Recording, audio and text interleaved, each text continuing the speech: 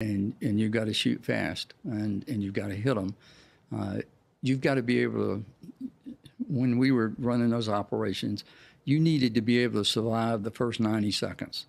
If you were still alive after the first 90 seconds, you had a chance. There was a chance. But so many people were killed, just right off the bat. First couple of rounds, took the 1-0's head off or hit them in the chest or whatever. If you get hit, you're probably going to die. So you got to get down, but you got to be able to shoot, return fire very quickly. And I used to just practice that over and over and over.